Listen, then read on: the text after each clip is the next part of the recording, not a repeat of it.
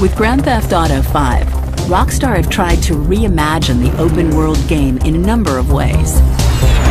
The game world is beautiful, massive, and diverse.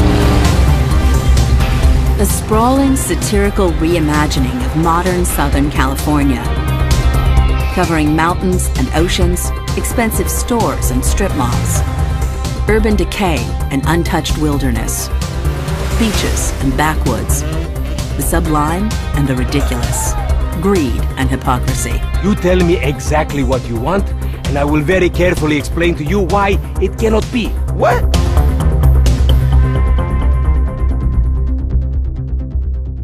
So what we doing here? We're working, amigo. For the first time, the game features not one, but three would-be heroes. So now what? Michael, a once successful bank robber, and now less successful family man. You know, you're a real asshole. What did you just say to me? Stop it! You're ruining my yoga! Franklin, a hungry street hustler convinced he's surrounded by morons. We can't repo the assets of a dead man, big sitting cheap asshole. And then there's Trevor. The less said about him, the better. Introducing three lead characters transforms both the narrative into one interwoven story and the structure of individual missions. Players can cut between vantage points. Yeah, I can use a little backup here. And from one high-octane moment to another. Gotcha. He's got support!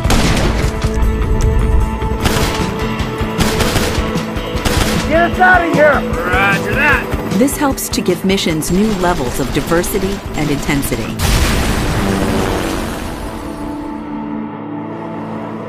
Damn. When not on a mission, the use of three lead characters also allow for a touch of voyeurism, as you can drop in at any moment and find out what your new friends have been up to as they go about their days. Jeez, Pop. Too much more of that and maybe I won't be dead by 35.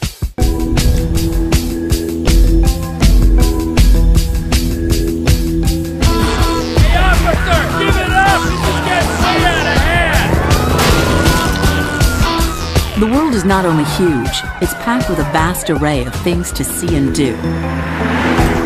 Cars to customize, planes to fly, clothes to buy, sports to play, nirvanas to pursue, oceans to dive, animals to spot, hunt, and be hunted by, freaks to watch, meet, and befriend. Now get the hell out of here! Bounties to hunt, and on and on. How have you been? Oh, simply wonderful. And you? Somewhere stuck between joyful and peachy.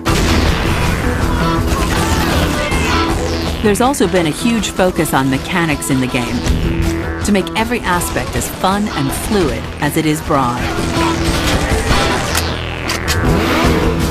Everything from driving and shooting to tennis and bike riding feels fun and responsive. However, alongside all of this leisure, people also have to take care of business. For all their pretensions, these men are dangerous thieves. It's an industrial area, right? So I'm thinking vehicles. Trash truck to block, tow truck to sack. To survive, they have to set up and pull off a series of increasingly audacious heists. Gentlemen, some plans for your attention. The player sets these up themselves, then decides how they execute them and with whom. There's two ways I see of doing this. We go in smart. Let's go. Or we go in loud and dumb. Let's go!